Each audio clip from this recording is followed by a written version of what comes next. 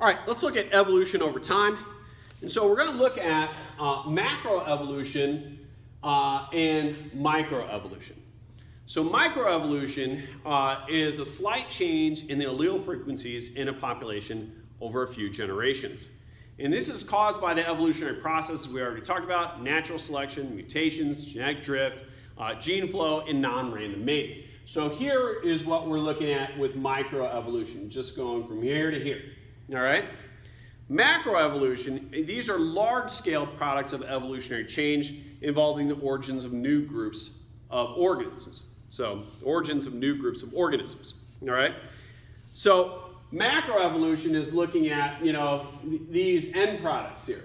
But how we get to those end products is all through microevolutionary processes. The only difference between microevolution and macroevolution are the time scales. Microevolution is looking at small evolutionary changes over small periods of time, and macroevolution is looking at large evolutionary changes over long periods of time. All right.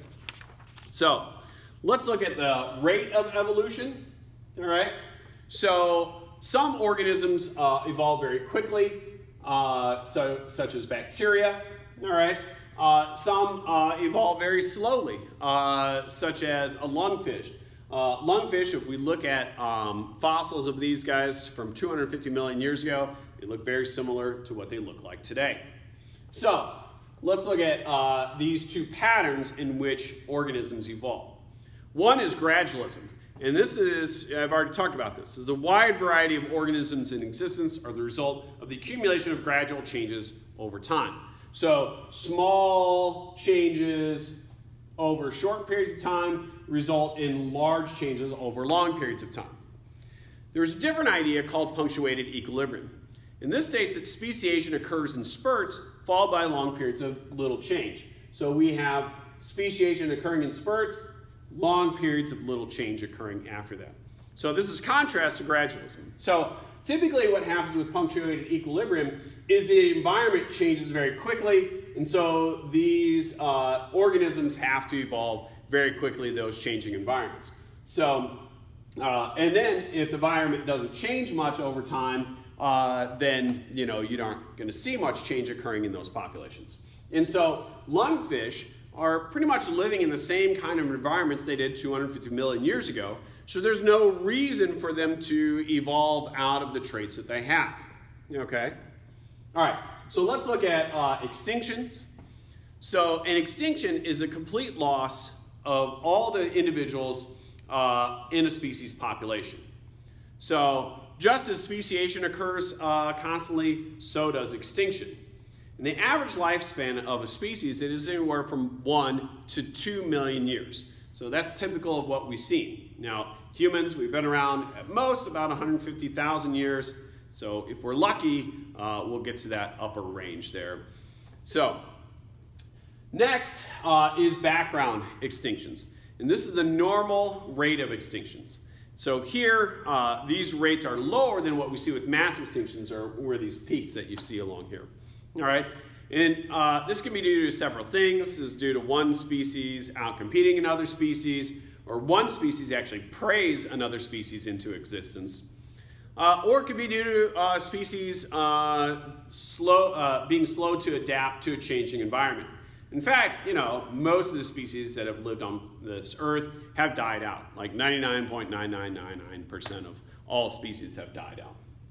All right, let's look at mass extinctions. So these are periods during which a large number of species become extinct over a relatively short period of time. All right, and there have been 5 mass extinctions, and some people are suggesting there's a 6th, but we'll get to that. So in these cases, usually this is where you have 50% or more of the animal species become extinct. Now, this isn't showing animal species becoming extinct. This is a percentage of families that became extinct, which is a higher classification. All right? This is usually due to an extraordinary and sudden environmental change. All right? So here's a permanent extinction. So this is the great dying. About 90% of life died in that one. All right.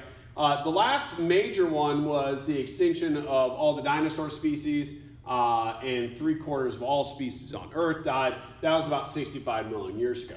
Now we know what happened there. We know that a large asteroid hit the Earth, and when it hit the Earth, it produced a lot of particulates into the atmosphere. And what happened after that is those particulates rained down back onto the Earth. Now, if you've ever seen a meteor, so a meteorite, once it's hitting our atmosphere, it burns up, all right? So what happened after this major explosion occurred, you wouldn't want to have been anywhere near this, all right? This was off the Yucatan Peninsula off of Mexico. But once this occurred and all these small particulates were in the atmosphere, well, they all came back down. And all these little pieces, when they came back down, burned up in our atmosphere as they came back down. And so what happened here is this caused a huge heat wave, a fiery inferno all across the planet. And that killed organisms instantly. But here's the thing. If you were 6 inches below the ground, you had enough insulation that you could survive that.